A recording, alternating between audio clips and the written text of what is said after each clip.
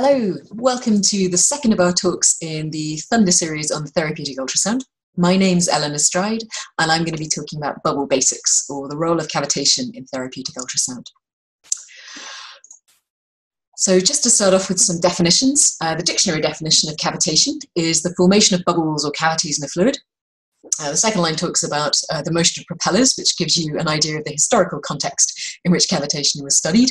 But in therapeutic ultrasound, we just go with the first part. So it's the formation of bubbles or cavities, and then particularly the response of those bubbles or cavities to the ultrasound field. I would sound a note of caution here. Definitions vary between different fields, so depending on who you're talking to, it's important to make sure you're clear about what you mean by cavitation. Now, what actually is a bubble or a cavity? It's a space of one medium within another. Now, theoretically, that space could contain absolutely nothing. It could just be a vacuum. In reality, though, it's going to contain either a vapor, i.e. some of the surrounding medium material in gaseous form, or a gas, i.e. another medium also in gaseous form within that space. And most typically, we're talking about bubbles that contain both. So we have a region, usually in a liquid, containing a mixture of gas and vapor.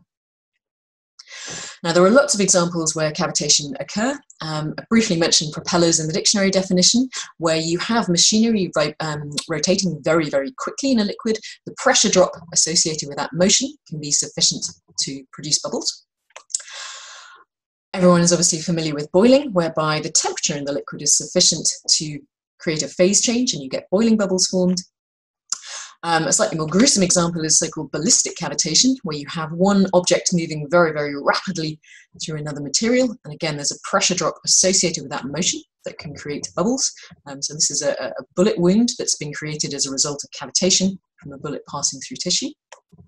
And then, of course, one we're definitely all familiar with, which is where you open a bottle of fizzy drink a little bit too quickly, and the very, very rapid pressure drop associated with that creates a lot of bubbles very, very quickly. So pressure and temperature are both very, very important for cavitation, and there are several reasons for that. First is that both of these control the state of a material. So whether it's a solid or a liquid or a gas, what you're looking at here is the phase diagram for water. So depending on where we are in terms of pressure or in terms of temperature, the medium will exist in one of these three different phases. So as we move up in temperature, we're more likely to have a gas forming, and similarly as we move up in pressure, we're more likely to have a solid. In addition to that, both the pressure and the temperature determine how much gas can be dissolved in a liquid. So the cooler the liquid, or the higher the pressure it's under, the more gas can be dissolved in that. And that can be calculated using Henry's law. So the partial pressure of a particular gas depends on the Henry's constant for the gas and the surrounding liquid, and that gives you the dissolved concentration.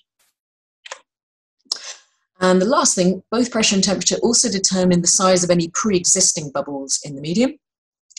So I'm sure you're all familiar with the ideal gas law, but as we increase the pressure, bubbles will get smaller, or as we increase the temperature, bubbles will get larger. For now, we're ignoring any gas going in and out of the bubble, but pressure and temperature control the size of pre-existing bubbles. So what we haven't looked at, though, is what happens when bubbles start to move. At the moment, we're just talking about the static pressure and temperature in a liquid, and that determines whether it is thermodynamically favourable for a bubble to exist. It doesn't mean that a bubble will exist. Because when we create a bubble, we're creating a new surface, and there's energy associated with that surface that also needs to be provided for the bubble to exist. Now, if we're just talking about pure water, then the energy we need to provide needs to be sufficient to overcome the hydrogen bonds in water, i.e. to stretch it apart to create a cavity. So we need to overcome the tensile strength in water. Turns out, however, that tensile strength is extremely large. It's 10 to the 8 pascals, which is 1,000 times atmospheric pressure.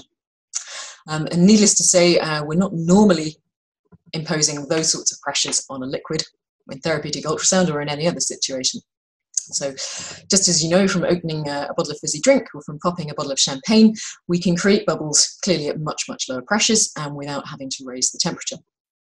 So there's another factor we need to consider that can determine whether bubbles can form. And that is the fact that typically something exists, there's an impurity already existing in the liquid that allows bubbles to form at much, much lower pressures or without providing these huge amounts of energy. Now, we don't fully understand what these are, but the hypothesis that's now widely accepted is that there are already discontinuities within the liquid, so places where the medium structure is disrupted, that act as so-called bubble nucleation sites. So places where the surface energy is already higher, that energy has already been provided, so we need a little bit more for a bubble to be created. Exactly what these sites are, not entirely established, but they're believed to either be pre-existing bubbles, so sort of a few tens, hundreds of nanometers, stabilized by a surfactant adsorbed onto the surface, or little crevices or pores, either in the surface of the container for the liquid or free-floating particles within that liquid, where again, gas can be stabilized in these little crevices, providing a nucleus for a bubble. And crucially, the pressure inside these nuclei is lower than the external pressure, so the gas is stabilized. What happens when ultrasound is passed through a medium is that the pressure and the temperature will both vary locally as the medium is expanded and compressed. And that additional energy being provided by the ultrasound wave is enough to nucleate the bubble. Now, as Robin talked about last week, depending on the type of tissue that the ultrasound is passing through, the amount of energy that gets absorbed will vary. So different types of tissue have different attenuation coefficients, and also the frequency of the ultrasound will depend how much energy is getting deposited, and also how rapidly the tissue is being expanded and contracted. So if we have a medium and it contains these nucleation sites, different things will happen depending on how much energy we're able to sort of propagate into that medium as the ultrasound passes through. So the characteristics of the medium are important, pressure and the temperature is varying, so the physical properties of that medium and the dissolved gas concentration are important. Then of course the nuclei themselves, their size, the quantity of them, the surface tension on them, that's going to determine how easy it is for the bubble to form and how much gas they contain.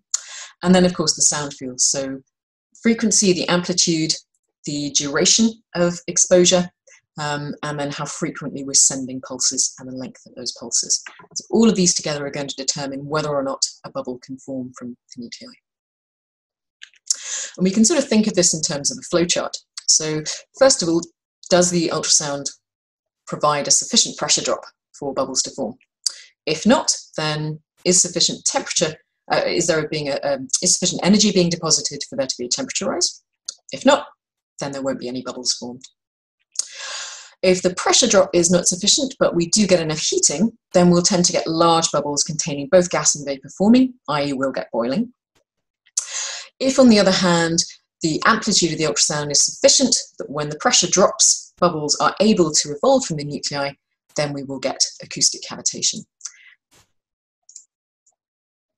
And of course, we may have a combination of both a sufficient pressure drop and a sufficient temperature rise for bubbles to form, and we'll get a combination of boiling and acoustic cavitation. Now, how can we calculate how much pressure is required? Well, the minimum pressure that we need is enough to basically overcome surface tension, so to enable the bubble to grow against the surface tension that's holding it together. And we can calculate that by thinking about the gas pressure inside the bubble and also the vapor pressure, so the combination of those competing with the hydrostatic pressure in the surrounding liquid and the surface tension at the interface. And if we rearrange that pressure balance, we can get an equation telling us what the minimum pressure is we need to enable a bubble to expand. And that's known as the Blake pressure. Or if you want to look at another way, for a given applied pressure, critical bubble size for it to be able to grow is known as the Blake radius. That, on the other hand, is only looking at a quasi-static situation where we're applying a pressure and holding it, and the bubble has enough time to expand. When we're talking about an ultrasound field, clearly the pressure is varying with time, and so we need to also think about the dynamic response of the bubble as well. Once the bubble starts to grow, not only is it having to grow against surface tension, but it's also having to push the surrounding medium out the way. So the inertia of the surrounding liquid will resist the bubble's expansion, which would obviously depend on how fast the bubble is accelerating and also the square of the velocity. And then clearly there's going to be some energy loss, so the viscosity of the liquid will also draw energy out of that process and resist the bubble's motion. So we have surface tension, we have liquid inertia, and we have viscosity. And if we then apply Newton's second law and we come up with an equation that describes the dynamics of a bubble, we end up with this rather horrible looking nonlinear equation known as the Rayleigh-Plessid equation, which describes how a bubble will actually respond to an ultrasound field.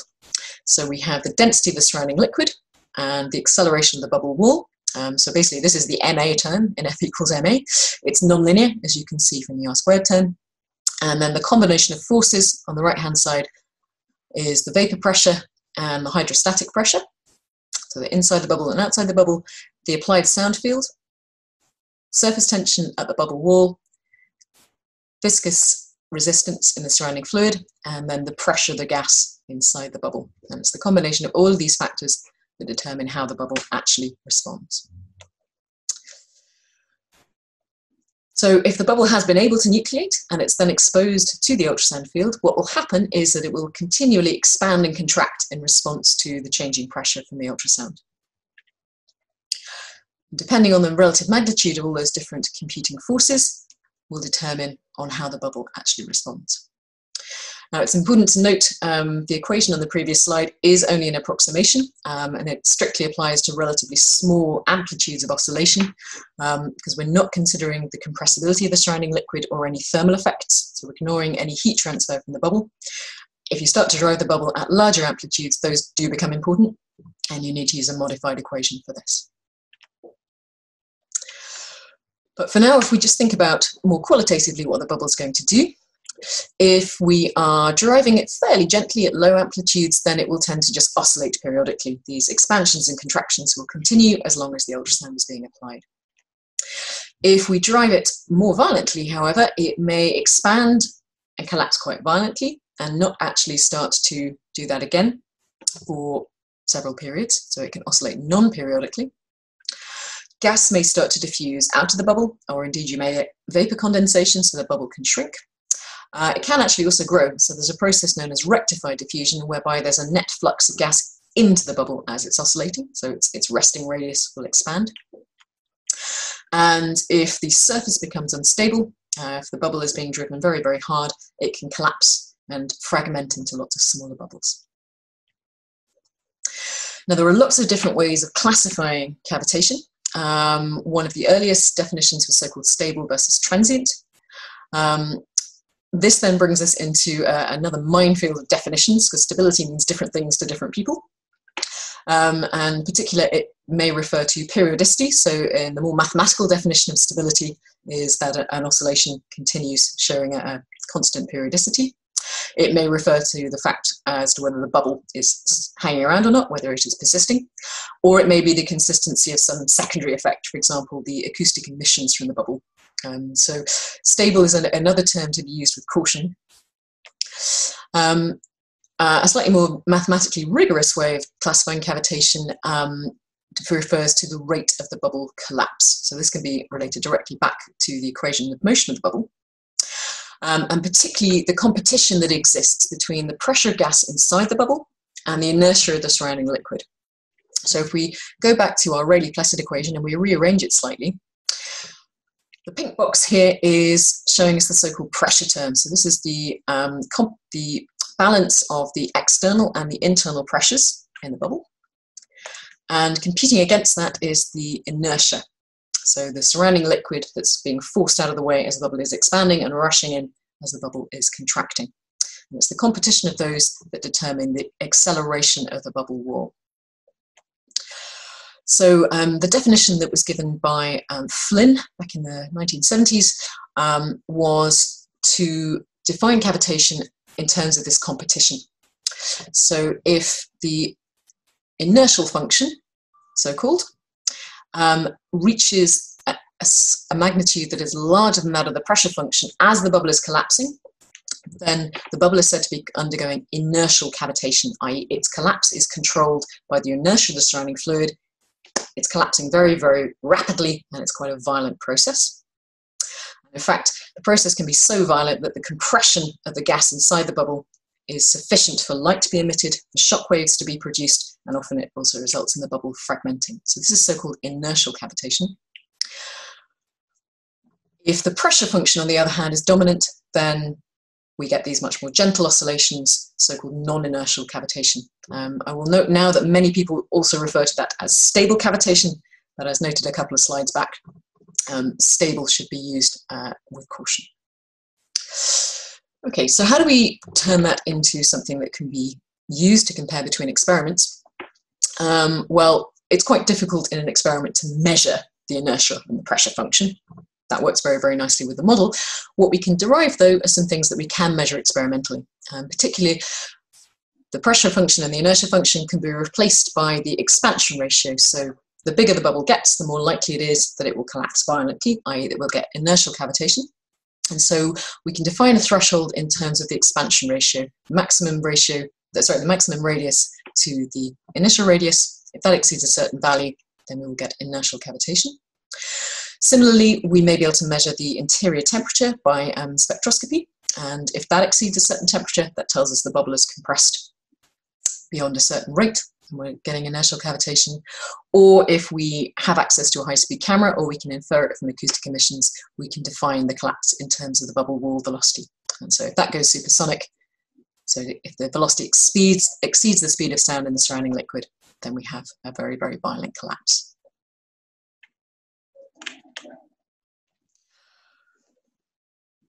So this is very useful if we want to predict how a bubble is going to behave, and we know the initial bubble size, the characteristics of the surrounding field. So this gives us a rule of thumb to predict different types of bubble behavior. As I briefly mentioned, transient and inertial were often used synonymously, but we should also note that inertial cavitation can be stable. So I'd strongly recommend inertial and non-inertial as more useful definitions. One brief thing I should mention is how this relates to the types of thresholds that are used in assessing ultrasound safety. So many of you will probably have heard of the mechanical index. That is calculated in a very, very similar way in determining the bubble size and pressure at which you are likely to get inertial cavitation. So the mechanical index gives you the cutoff, the minimum at which you are likely to get inertial cavitation, depending on whether you know the bubble size or the threshold. Very important to note, though, that is a very conservative simplification of a very, very complex process, which is entirely appropriate for defining a safety index, but it shouldn't be used out of context. The mechanical index refers only to a single cycle of a 1 micron bubble in a pure liquid, and it shouldn't really be extrapolated as a measure for use in therapeutic ultrasound.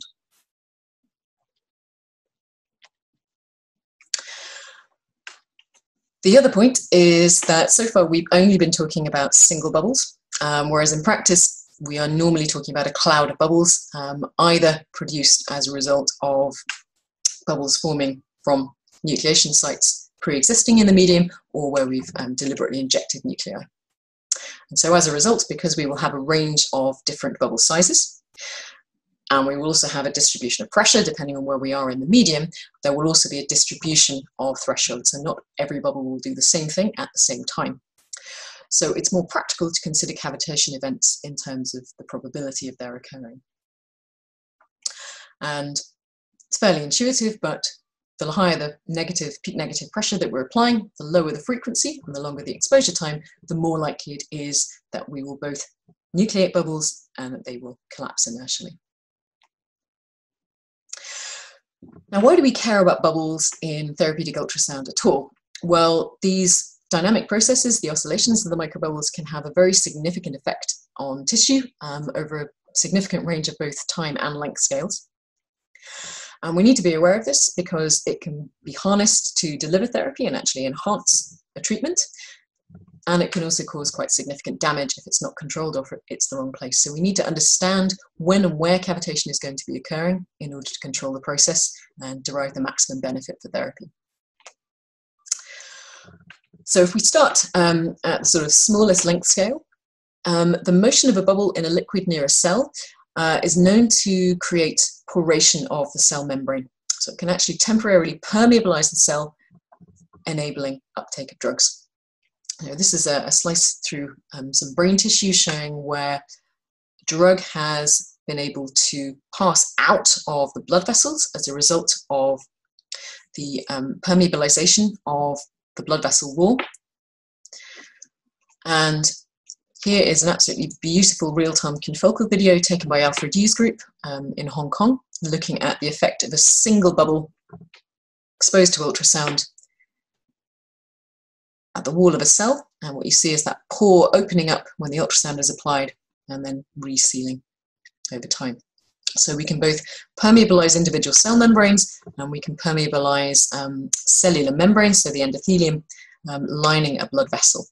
Both of these effects can be very useful for enhancing drug uptake. Another very key effect produced by bubbles is their ability to set the surrounding liquid into motion, so-called streaming. So because the bubble is oscillating in a very non-linear fashion, momentum is imparted to the surrounding liquid, and it is, because it's non-linear, that process is asymmetric, and so you get a steady flow being produced around the oscillating bubble. That's what we're seeing here. There is a bubble located here. We have some fluorescent particles in the surrounding liquid, and you can see the flow that the bubble is producing. And that flow can be quite rapid. There can be very, very high velocities local to the nearby tissue, and the shear stress produced by the motion of that fluid can both affect the permeability of that membrane and also the convection of drugs in the surrounding fluid. Now, as we increase the intensity of the ultrasound field, so as the peak negative pressure increases, we start to get more violent effects.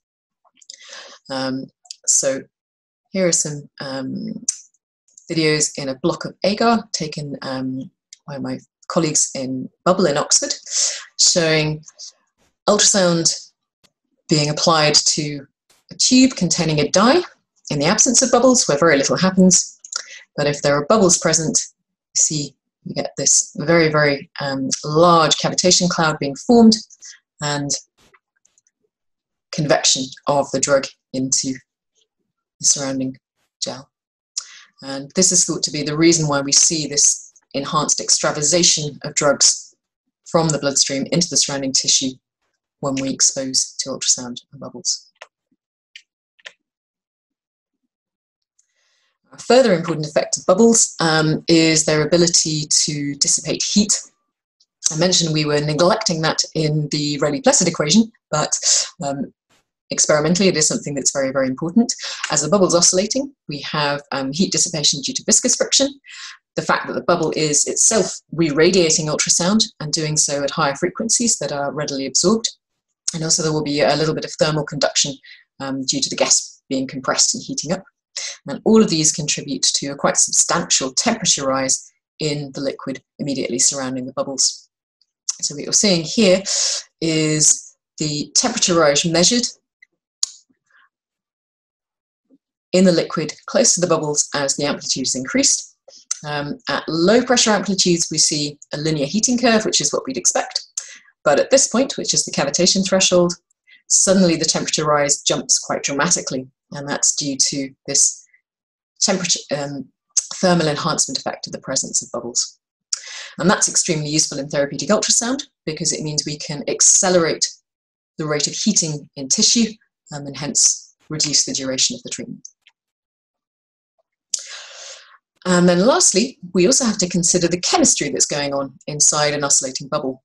So as we mentioned, as the bubble is compressed, the gas inside is being heated up to a very, very large degree, and obviously the pressure is simultaneously increasing.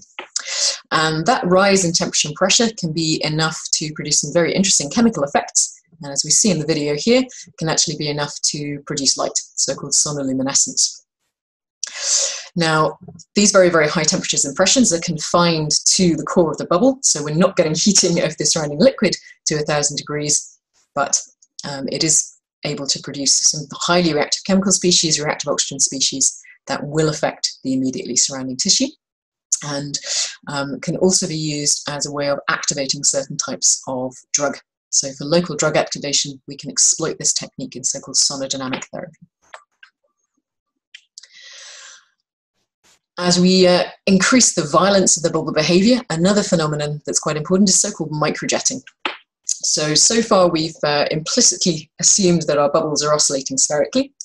In reality, if the bubble is near any surface, or if it's near another bubble, there will be asymmetries in the acceleration of the liquid around the bubble that in turn stops the bubble from being perfectly spherical. As you can see here, we get this little dimpling in the surface of the bubble as it's oscillating. That's because we've got a surface somewhere over here. And if the bubble starts to collapse and it is in an asymmetric configuration, then it will sort of turn in on itself. It forms a donut shape, and the acceleration of the fluid through the bubble can be very, very high, and this produces these high velocity microjets. So the liquid coming through the bubble at very, very high speed, and the jet comes out the other side. So this very beautiful picture taken by Professor Larry Crum some years ago now is showing that process happening, this high-speed liquid jet, in this case being directed towards the nearby surface. And this jetting effect can be very, very significant. These velocities are very, very high. They're more than sufficient to erode tissue.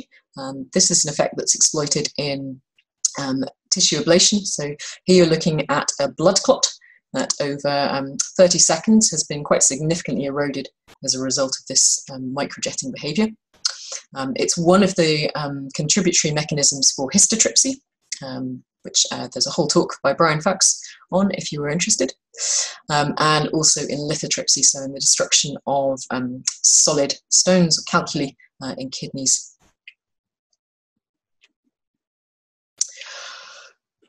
Now, as we say, one of the things we want to be able to do is to harness the power of cavitation in therapeutic ultrasound. So it's not only important to be able to understand and predict how bubbles behave, we also want to be able to measure that, preferably in situ, so that we can monitor a treatment and make sure the cavitation is occurring in the right place and is of an appropriate intensity. There are different ways we can do this. Ideally, we would use a very high-speed camera to watch the bubbles as they oscillate. This is absolutely fine in the lab. It's sadly not quite so practical in tissue.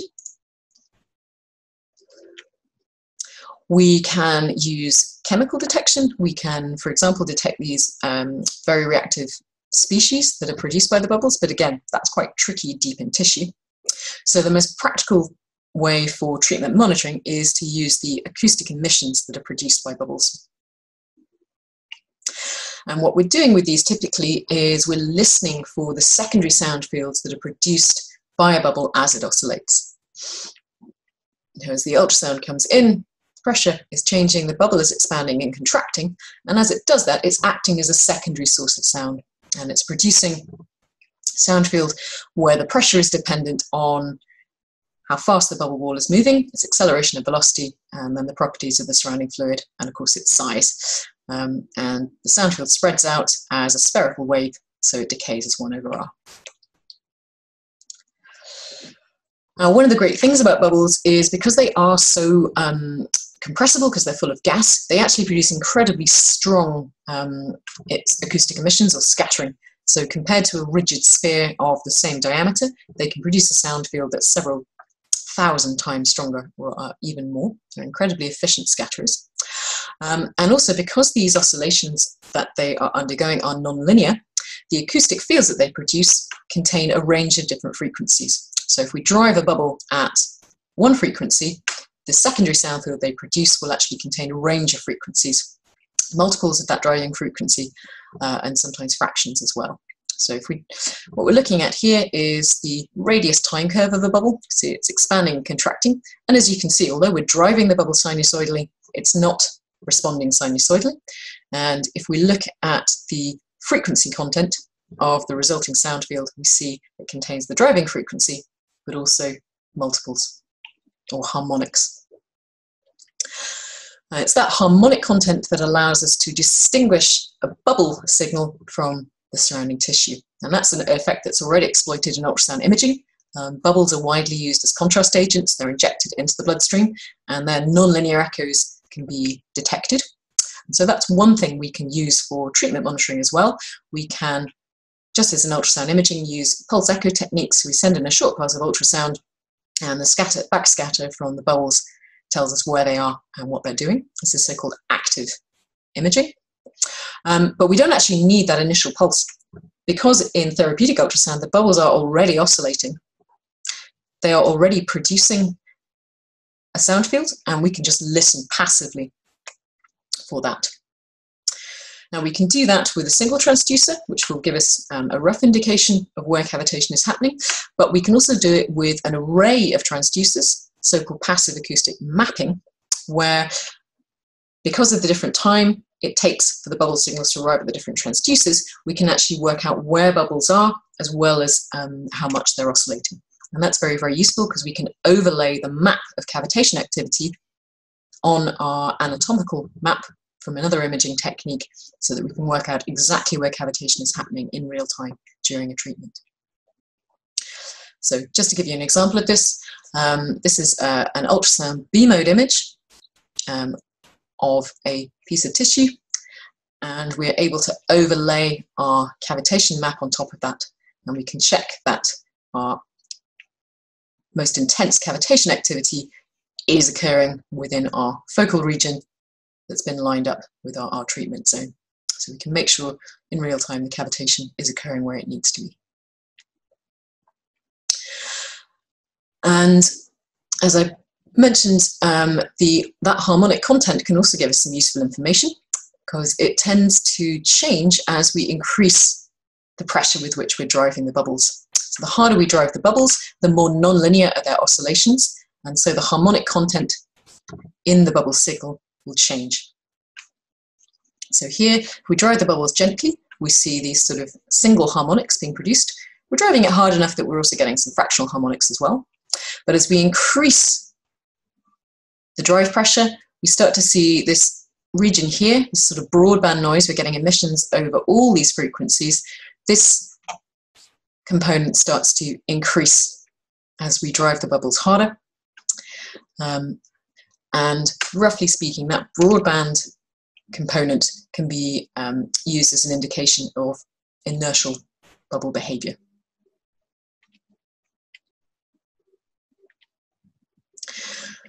I need to sound another note of caution here though. Cavitation signals should be interpreted with extreme care. Nonlinear propagation can also produce harmonics as well as oscillating bubbles. You can usually distinguish it from the amplitude, but yeah, be aware there are lots of nonlinear processes occurring, particularly in therapeutic ultrasound. Frequency content will also be affected by non-spherical bubble oscillations and bubble-bubble interactions. So you can get a very, very nonlinear behavior at low pressures if you have a large enough bubble cloud. And also the range of bubble sizes is continuously changing. Bubbles coalesce, bubbles collapse, they fragment, and all of that can produce a wide range of frequencies in the signal that can look just like broadband noise. So it's not a simple correlation between broadband noise and inertial cavitation, it's just a useful rule of thumb. And of course, depending on the electronics that you're using for detection, the bandwidth of the transducer, and all of the other restrictions in your electronic setup, and the resolution with which you're able to interrogate the signal will also affect what you're able to measure. So I'd like to end with the 3 commandments of cavitation physics, which were given by Professor Robert Apfel, who was one of the founders of this field, which is know thy liquid, know thy sound field, and know where something happens. Thank you very much.